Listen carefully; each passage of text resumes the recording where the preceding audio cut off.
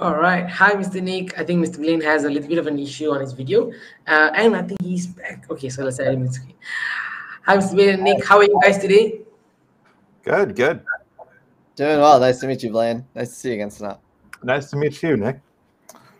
All right, awesome. First of all, thank you guys so much for joining us here today at the Global Game Changer Summit.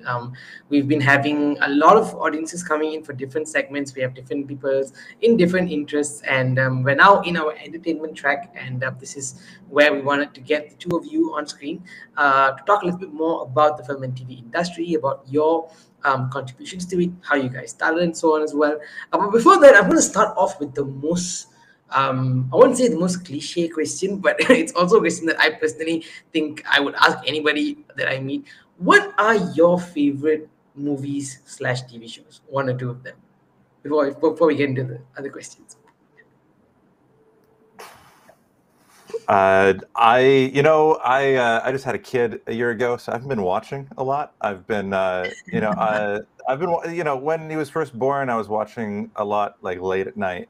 For All Mankind, that TV show, I got into. I like it. I'm a little bit of a space buff. I wanted to go to Mars when I was a kid. Maybe not with Elon Musk now, but I like that show, and that's the last one I can remember, like really loving. What about you, Nick?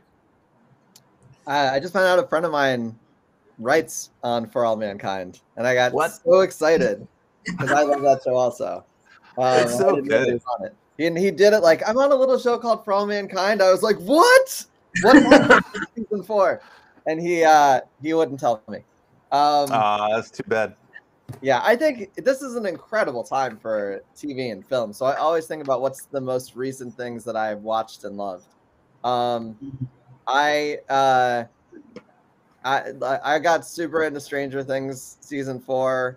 Okay. I had such a blast watching that. I have teenagers now, so watching things with them is a lot of fun. So when we all get into something, as soon as we're done with this panel, I'm going to go see Black Panther: Wakanda Forever. So that's probably my next favorite film. And I honor the one movie that I think about all the time still. Is a small movie that came out like 10 or 15 years ago called Letters from Iwo Jima, which Clint Eastwood directed. It's a black and white from the viewpoint of the Japanese in World War II. And it's a beautiful movie from a guy who has had a real strange last 15 years. Yeah. He's a really good filmmaker. All right, amazing. It's a good way to start off our panel today with regards to knowing a little about the kind of movies that interest you. And the audiences who are watching, you can comment in the comment section below as well. What are your favorite movies or TV shows or stories that inspired you so much in that sense? And move on a little bit into today's panel. And so two of you come from two different sides of film and TV in that sense. Nick, you're into late night TV, and Blain, you've been producing, you've been directing, you're teaching right now, and so on as well. So it's very nice for us to sort of like understand what exactly happens in both of these things as well. So I think we can start off with a question to Nick first, with regards to the late night industry as a whole. I think when we had our pre-discussion, you were mentioning a little bit about how exactly late night slots are filled up, and what exactly constitutes what exactly is a late night show. What are things that you look for as a late night producer and so on? Well, the thing that's nice about late night in general is that it's an incredibly malleable format. There's a lot of different types of late night shows out there. All of them have comedy as the sort of main focus. Some of them delve a little bit more into politics and trying to come at things from a different way than you might see in a news program or online, and using comedy to help instruct and inform. Sometimes it's just silly. The type of late night that I've always enjoyed the most is got a little tinge of danger to it. And danger on broadcast television only goes so much, but it's that idea that you don't really know the next thing that's coming, and so that's exciting. And I think it's also because it's on so much. Most of these shows are on 4 or 5 days a week, or sometimes they're weeklies, but regardless, they're on year round most of the time. And the idea that there's both the familial familiar, where you're seeing the same people, you get to know them, you get to feel like you know them really well, and also you're finding something new every week, or sometimes every day. There's something that you haven't seen before, and whether that's oh, I can't wait to see what comedy sketch they're going to do, or I can't wait to see their take on this news event that happened. Both those things, I think, really are really important to successful late night. Awesome, amazing. I've seen a couple of shows that you've been working on and so on as well. And I think late night is something that everyone has, like everyone watches it to a certain extent, but now with different formats, yeah, now with different formats coming in, a lot of it, I think a lot of my experience with late night is more on YouTube. As things come out, as short snippets and so on as well. But it's also very nice to watch it there, because some people enjoy that shorter formats, 10 minutes, 5 minutes, in that sense. But there is a whole chunk of people who love sitting down and actually going through the whole show in that sense as well. So so I think another question for Blain. You've been but let's talk a little bit about how you guys started. Maybe we can start that out with Blain as well. You mentioned this a little bit in your speaker session earlier as well. But like when, or like how old were you when you first decided, hey, I want to make films, and what were the first few steps like? Making films was something that I always kind of wanted to do. So I saved up my allowance. I got like, $5 a week or whatever, and I saved it up for years. And I bought the first thing I bought was a video camera, and go out with my friends, and we just shoot stuff as like 15-year-old, 16-year-old kids. You learn stuff and you bond, and you have friendships that last a long time because you've done things together and you've worked on things together. So for me, movies were like sleepover times and things that I could do with my friends that helped us understand each other and helped us become close. And then my father figure always wanted to be a writer, and he died when I was 20. I was like, I'm going to be an actor, because I looked just a little funny, and I thought I could like make that work. And so when he died, I got a box of his writing, and I was like, I can't. I don't. I want to write, and I shouldn't be doing this acting thing. So I kind of started doing it for him, getting into writing, and then started doing it for me, and that worked out even better. And yeah, I mean, I just started kind of filming things because I watched a fight scene in a movie, and I was like, can we replicate that? Like, can we do that? And no, that was the answer. But you learn along the way. Okay. Yeah, that makes so much sense. I think in the beginning, when everyone as a film student and as a filmmaker, in the beginning you watch something and you're like, hey, we're gonna do that exactly the way it's done, but then you realize, nope, you cannot do that. It takes a lot of practice and a lot of time.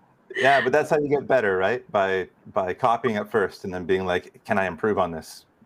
That's fun. Okay, that's I amazing. had a similar situation when I was about 15 or 16, where I was not able to get a car, so instead I got a camcorder, and Nice. And it was one of those. I'm definitely older than you, Sanadt, and I'm probably older than you too, Blain. But it was one of the big ones with a VHS tape in it that you put in there. Okay. So it was chunky, and but I take it everywhere. So we used to record, like, we'd play improv games with my family, and we'd record that, and then we'd make like video parodies. We did one. Nice. Yeah, we just like. Have you ever seen those Arizona iced tea cans? And they're just massive. Yeah. Commercial parodies with Arizona iced tea. That was a foray into figuring out how to make things that we like.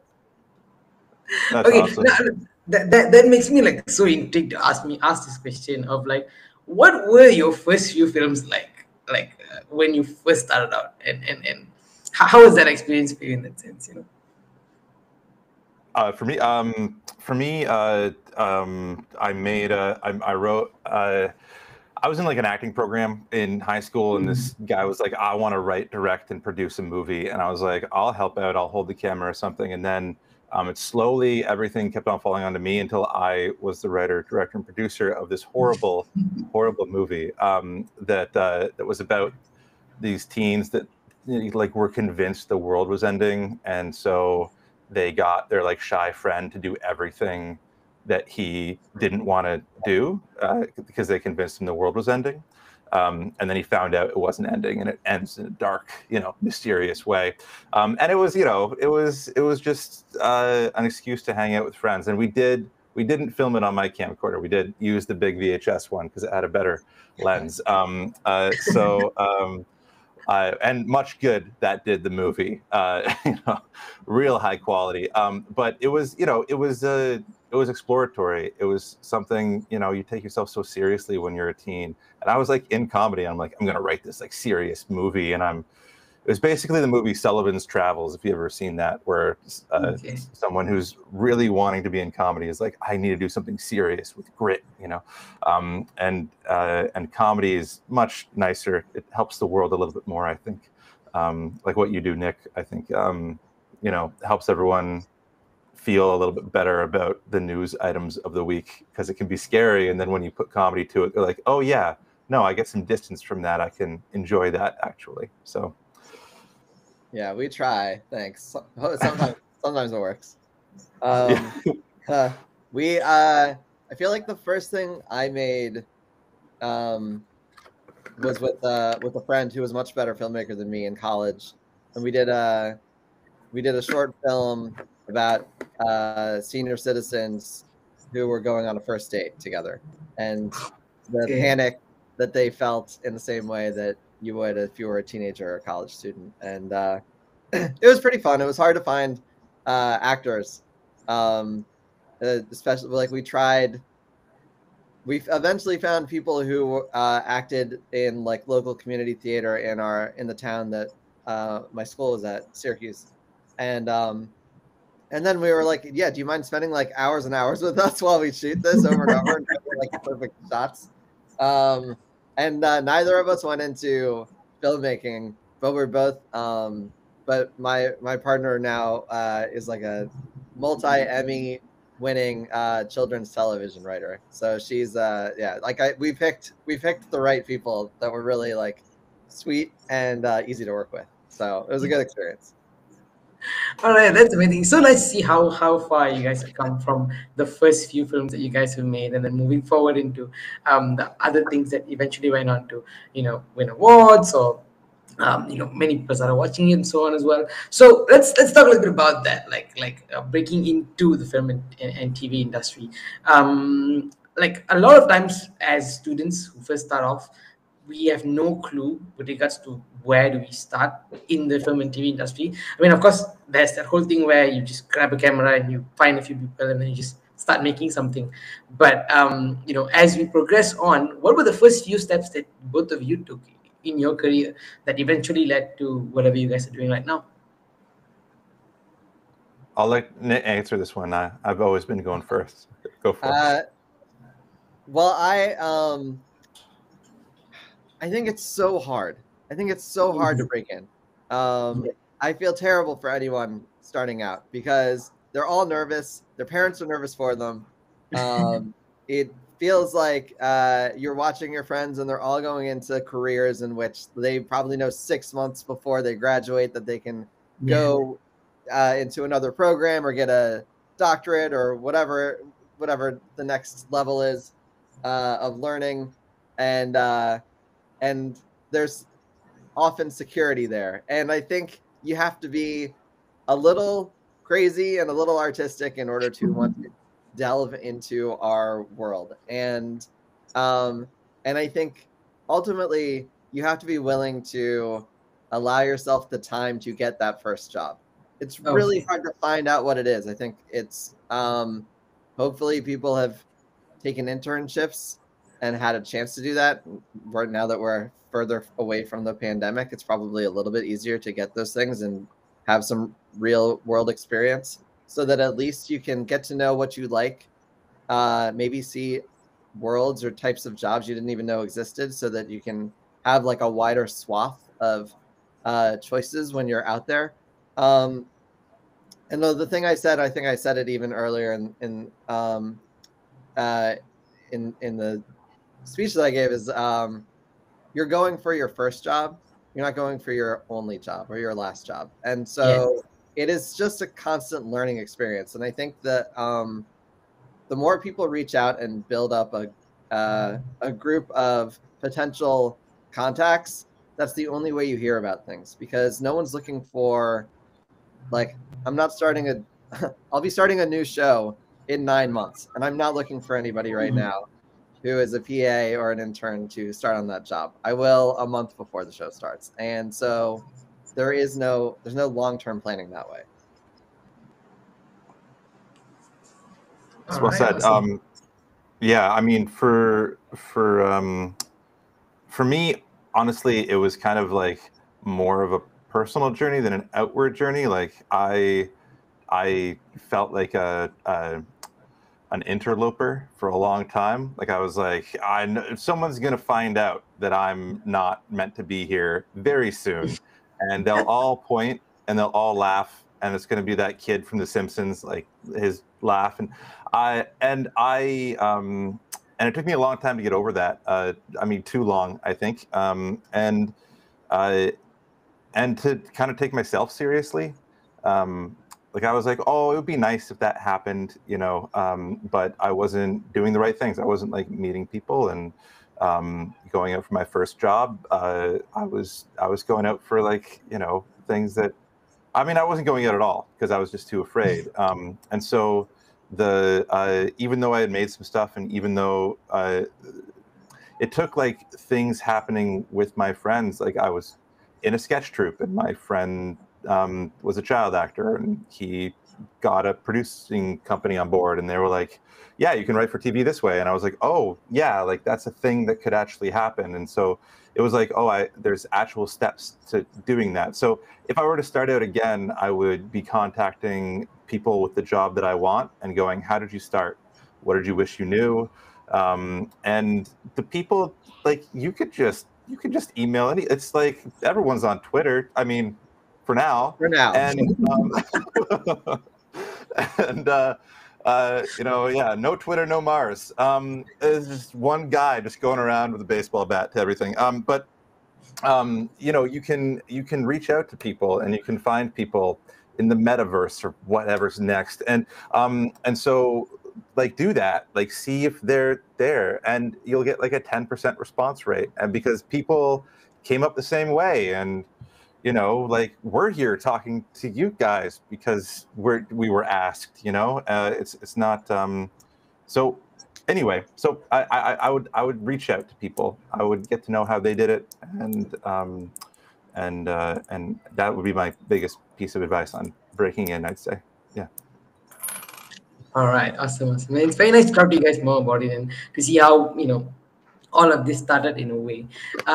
So I thought we can move on a little bit into one very interesting aspect. So for me, so I've worked on a couple of documentaries, and mainly one of the things that one of the reasons why I started going into documentaries was because I also run a startup that works with kids and teenagers in schools, and you know, I had an opportunity to meet a lot of people from different backgrounds, from different parts of the country, rural kids, urban school kids, and so on. And you sort of understand like what exactly kids in my area are going through, and what kind of stories would be best for them if we were to develop this into a documentary or a web series or so on as well. So one of the things I want to ask you guys is, like, in terms of producing something or writing something, is it important to get to know people and cultures, and you know, go on ground and meet people? And how important is that exactly for a filmmaker or someone in the film and TV industry? And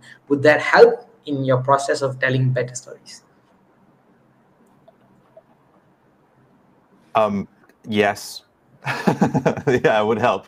I think that as a person who tells stories, or as a person that needs to come up with ideas, like, meeting as many different people as you can, like, you never know who you can help and you never know who can help you. But beyond that, it's like learning about different people, learning what they've gone through, learning about their cultures and the differences and similarities. And like I trade a lot on on the way I grew up. Like I grew up pretty poor, and so I write a lot about that, and you can see that in Sleeping Giant and all that stuff. So like I think that like using who you are is really important, but then knowing how to bring in people that are so different from you into your stories. I mean, we tell stories because we want to connect, and we want to like make ourselves feel good, and we want to make others feel good. And you know, travel is one of the great ways to break down barriers between people and cultures. But I think stories are the next way. And so if you want to break down those barriers, you have to understand what those barriers are, and you have to understand what's on the other side of those barriers. So yeah, I'd say not traveling in my 20s really held me back as a writer, and I wish I had traveled more. But talking to people from all different classes, walks of life, you know, creeds, has helped me understand the world a little bit more, and that's filtered into my writing. Yeah. What about you, Nick? Yeah, I think for comedy, specificity can be really important. Okay. Because everybody's really, I think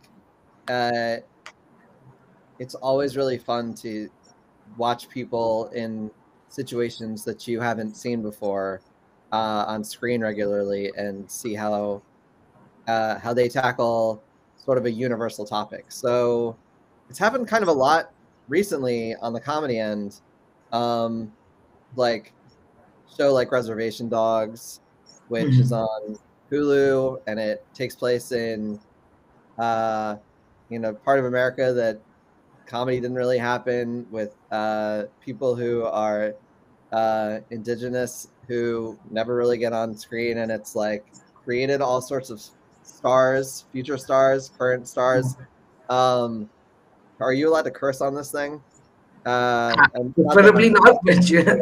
there's a show called Rap SH exclamation point T on HBO Max, and it's about aspiring rap stars in Miami, and it's written and produced by some of the people who made Insecure, and it is very specific in terms of what they do and what they're trying to do, but it's also very funny, and again, like a place that isn't normally seen in comedy. The movie Bros that just came out a couple of months ago, it's a similar idea. It's a romantic comedy, but there's a gay couple at the in the leads, and I think almost the entire movie was written by and produced by the LGBTQ community. And again, for a mainstream film to have that and showcase that type of difference, and for it to feel familiar also is really special, and I think important. And like you can incorporate that into late night too, where whether it's individuals in the writer's room or in front of the camera, the more different voices you have who come from different places, the better and more well-rounded the comedy is. Awesome, that's amazing. It's I like what you say, Blain, about traveling as much as you can and learning more and understanding more, and that's what brings it gives you the weight to your writing. It makes it better. You understand what you're actually doing in that sense. So yeah, that's pretty amazing. So I have another question for Nick. This is a very fun question. So with regards to comedy, like how do you know what works actually as it's a very subjective question, but I have this question on my mind all the time whenever I watch any show, like whether it's sitcom like Modern Family or the late night show, whatever it is. How do you know what works in terms of comedy? Well, we like to say in late night, like it's a volume business, so not everything's going to work, but you have a lot of opportunities to try, and the ones that you like you hope other people like as well. And so for us, you can't really get too in your head about it. You have to trust the group of people who you've entrusted with creating the comedy and putting it out there. You know, we have the benefit of a bit of time to edit, so we're not live on these shows. So you're seeing, shockingly, sometimes the best of what we have to offer.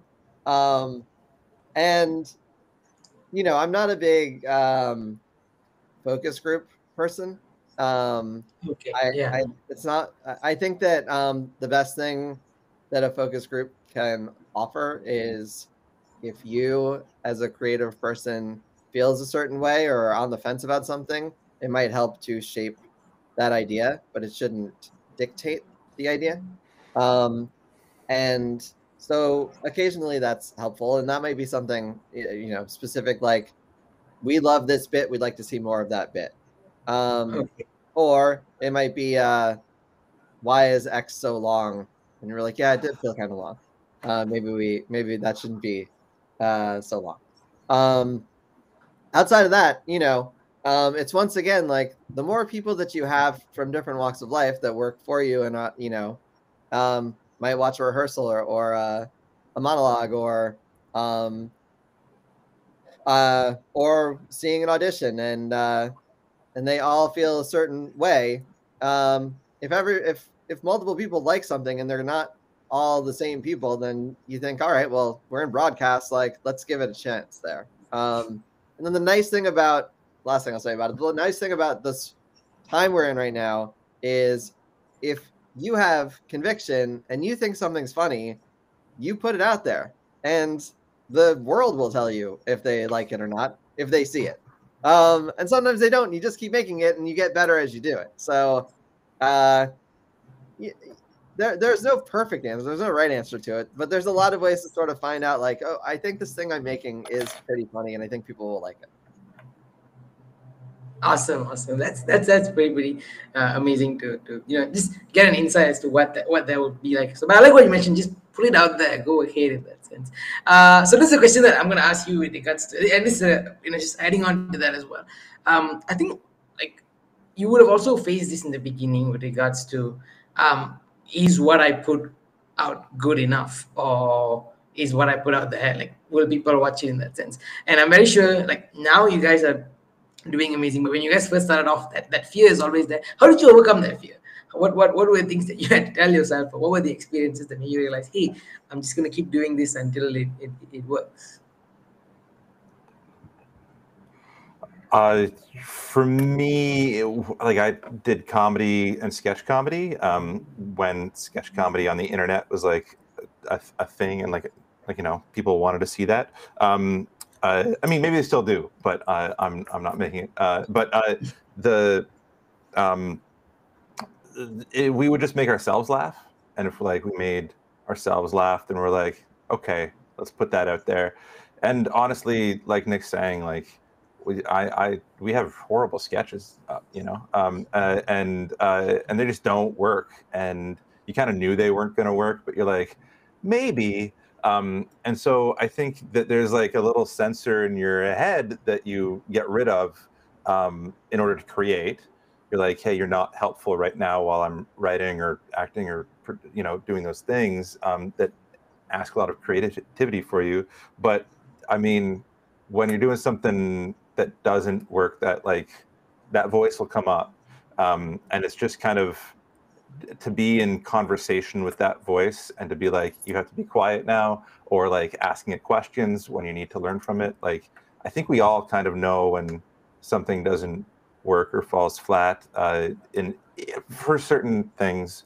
For the drama side of things, it was like, I don't know whether anyone will like what I'm making. And it took like actually putting it in front of people to be like, oh, like they get it or they don't. I've done plays too, and you know, you leave the theater and the people are all there milling about, like leaving the theater, and so you'll hear them talking. You're in makeup or whatever, so they don't know who you are. and they don't know that you're the writer, they don't know that you're the director, and they'll be so honest. So that really helped too, to like see a couple that had come to the theater and the guy just absolutely hate it and be like, that was the worst piece of trash I've ever seen. And then his wife or whatever being like, no, you don't understand it. It was like this. And like her explaining like, and like being like, okay, I'm a little spark in their, or a wedge in their marriage, you know, like I get to be that. And that's like really that, but that's something, right? And that is instructive. And so I don't think you know until you put it out there on a certain degree. And then in the back of your head, that voice will be like, see, I told you not to put that out. And you're like, okay, I'll learn more from you as we go along. But it's kind of like you learn about each other, that voice and you learn and you develop a relationship. What Blaine didn't tell you is that couple got divorced shortly later. So real sad moment. Yeah, but they were my parents. And no.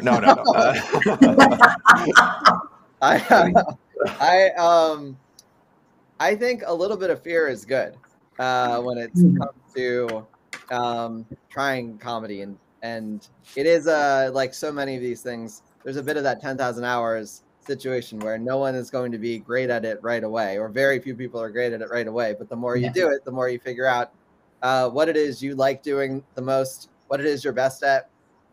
There are times where we'll do something to silence and we'll be like, well, that didn't work, but we got to put it out anyway. So maybe the internet will like it more than our audience did.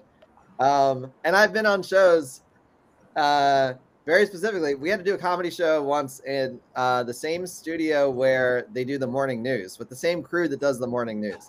So there was no audience. It was just comedians on a Friday. So they think of an entire week where everyone just wants to go home, but they're stuck doing this arguably incredibly stupid comedy show with a bunch of guys who just have they just didn't care about the group. And the only way to get through it was to lean into this idea that everybody in the studio resents us right now and doesn't like us. And we're not going to pretend otherwise. We're not going to pretend this isn't an incredibly weird space. And this episode of television we did turned out to be like a cult classic now in the late night genre that people still talk about every year. And someone made an oral history of this one episode of TV 5 years after we put it out there, because it was like I think the headline was, "What is this show?" Because wait, what show was it, Nick? It was before Corden started. We had a bunch of these guest hosted episodes of the Late Late Show, and this one week we were in New York and we had different hosts. And the final night was Adam Pally and Ben Schwartz hosted the show. It's not really online. Sometimes someone will put out like the 45 minutes and it always gets taken down for some reason. And so it just sort of exists in people's minds. It seems like so it's grown this following. So the people who saw it really enjoyed it. And it was really fun to make, but it was because we just were like, well, we got to fill an hour. So let's just be as insane as possible. And isn't it like, I don't know about you, but sometimes with the silence, I find that very funny in and of itself. Like I was like, but that works. Like you're not laughing, you have no soul. Like, I don't know, there's like something in there where I find it very funny where you give a big joke and this cameraman's just like, like it was a lot of that. There were moments, I mean, not to talk too much about this one episode of television, but there would be a pause. And then Adam, the host, would be like, I just heard the cameraman audibly sigh. It's just, these moments kept happening. That's great. It was really fun. I had to, it's one of those things it's very hard to recreate that specific moment. But even like during the pandemic with James, we didn't have an audience. And so it was just the people who worked for Corden who were sitting very spaced out in our studio, and he wasn't going to go and like pretend to do a big monologue at the Star that he normally would be at. So he just sat at his desk and started talking to all of us who were in there. And then the viewers of the show started to know all the people who were writers and camera ops and audio people, and like they would call us out by name and like recognize us in the street. Sometimes it was like a surreal experience, but you know, we had trouble. Like all we saw were people like this on screen. So, so like there was a bit of a craving for just communication and real world experience. So we I think did a little bit of that. That's amazing. That's so amazing to see how, you know, the show. And I like what you mentioned, that sometimes it's the unexpected things, the things that you would probably not find funny, which ends up becoming funny. And I know it's very nice to see that it's not just me who's like holding my phone and doing it, and it's also the same thing that's happening in a major studio somewhere as well. You know, it's these small moments that end up making something amazing. So yeah. So oh, sorry, just to jump on it because this is a fun thing to talk about. Did you all watch House of the Dragon by any chance? Oh, like started it but fell off the wagon. Okay, yeah, I haven't watched it yet, but yeah, it's a lot of fun. There's this one moment on the show, which is like, I don't know, they must spend $15 million an episode on that show. Like it's a massive show. But during a rehearsal, a crown fell off of the king and someone went to pick it up and put it back on his head. And they were like, "Oh my God, that's amazing! Let's put that in the show." That just happened in a rehearsal. It's like like we talk about it as found comedy, but it's like I think found drama also. I'm sure you guys experience, or you play. I'm sure, and you not like experience like, "Oh, this thing happened. Let's use that." Yeah, that happens. Yeah. I mean, mistakes are mistakes if you don't take advantage of them, I think. And so, like, you know, roll with it. I mean, I did improv for a long while, and that's always the thing. Like, someone says something completely stupid, just total silence, and you roll with it, and it becomes something so much more than it could have been originally. So, yeah. That's amazing. Oh, and sorry, and to go back, I wanted to say something about James sitting behind the desk and talking to people. Like, I think that's the specificity, Nick, that you were talking about as well. If you, in order to know if it works, if you know someone that will love it, like put it to them, you know. Like when I write, I don't write for like. Or make a production. Like I'm not like doing it for 100,000 people, though I hope 100,000 people see it. I'm doing it for like the one friend that I want to make laugh, or like my wife that I want to console, or like whatever, right? Like I'm doing it for a reason, for one specific person. And I think that type of specificity not only works in comedy, but really works in drama as well.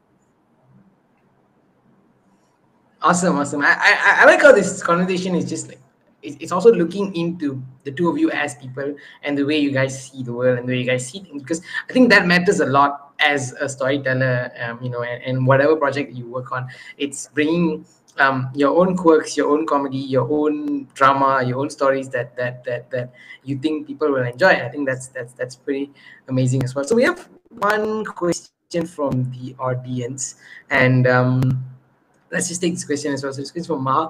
When you guys generate ideas for your films or shows, because keeping audience engaged for a long time is very hard. How do you, and it's very interesting, like how do you guys come up with ideas for shows or for movies in general? Where does that come?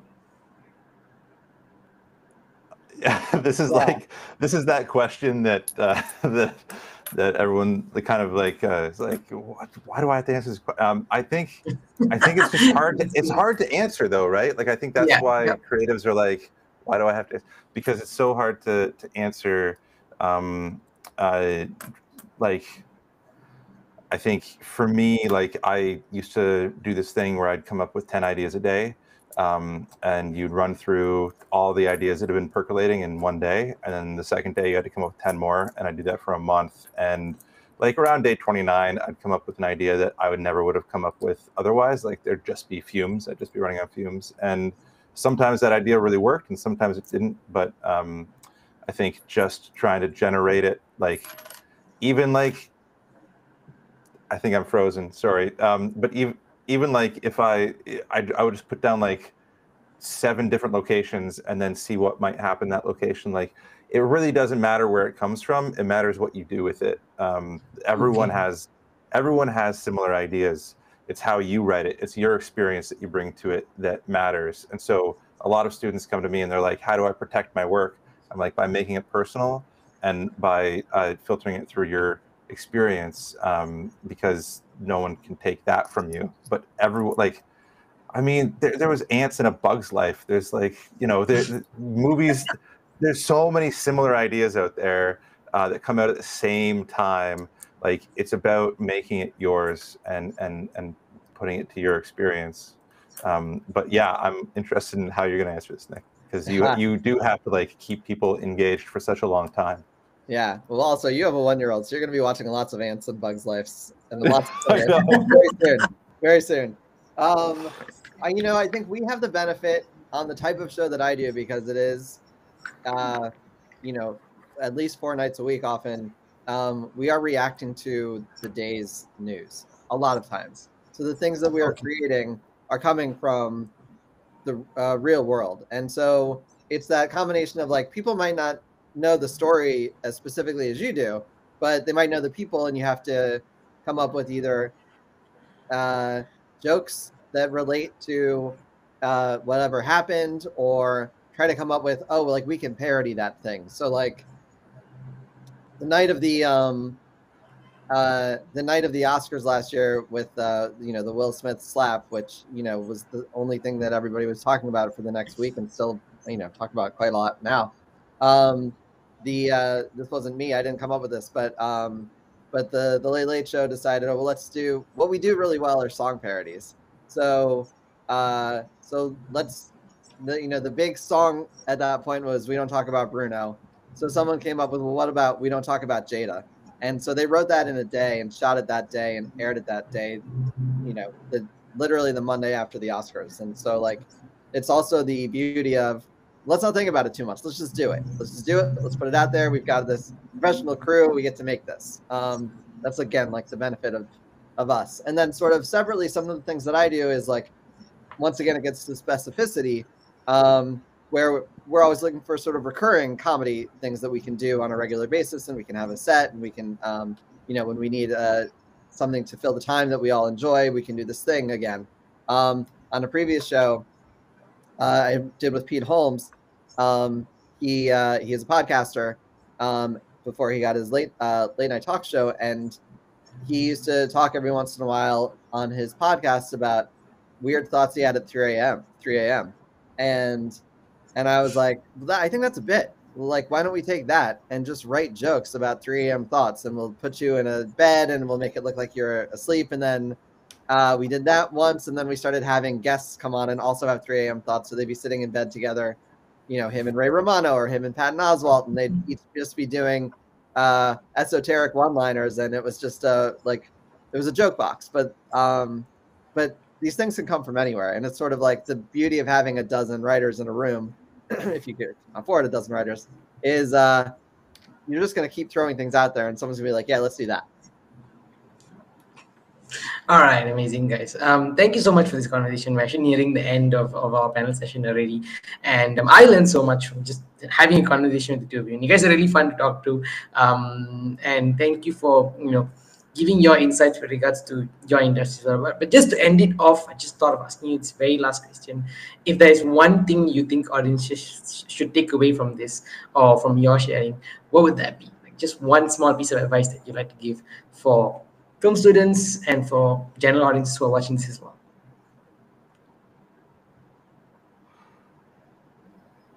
I'll go first. What you're thinking? Yeah, please go first, Nick. I think when you look at the three of us from 3 different backgrounds, talking this excitedly for almost an hour, I think if you have that passion for this genre, you're never going to regret trying to do work in this business. And not everybody is going to enjoy it as much as we do, but I don't think you'll ever regret trying it.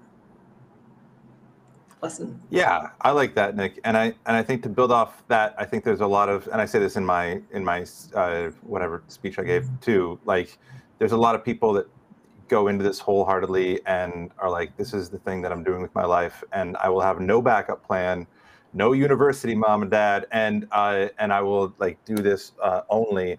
And it might feel like a failure if you don't like it and you don't want to do it anymore. And I think there are a lot of people that stick in this industry not liking it, making it horrible for everyone else, because they're just like, I don't want to be a failure. When if you don't like it and you follow your happiness somewhere else, that's such a success.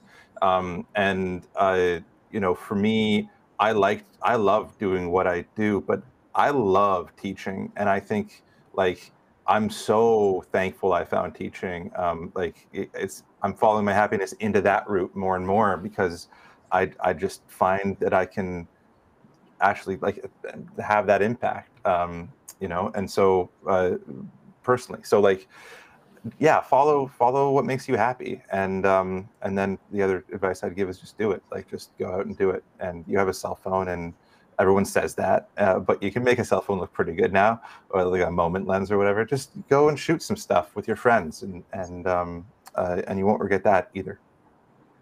All right. Thank you guys so much. Thank you, Nick and Blain, for joining us for this, panel session on breaking into the film and TV industry. We look forward to speaking to you guys again in other events that we have. And on behalf of the ACLX Pen Club and the organizers of this summit, I'd like to thank the both of you for spending your afternoon today. And see you guys again next time. Thanks a lot. Okay. Nice to meet you, Nick. Thank you, Sanadt Kumar. Take care. Bye, guys.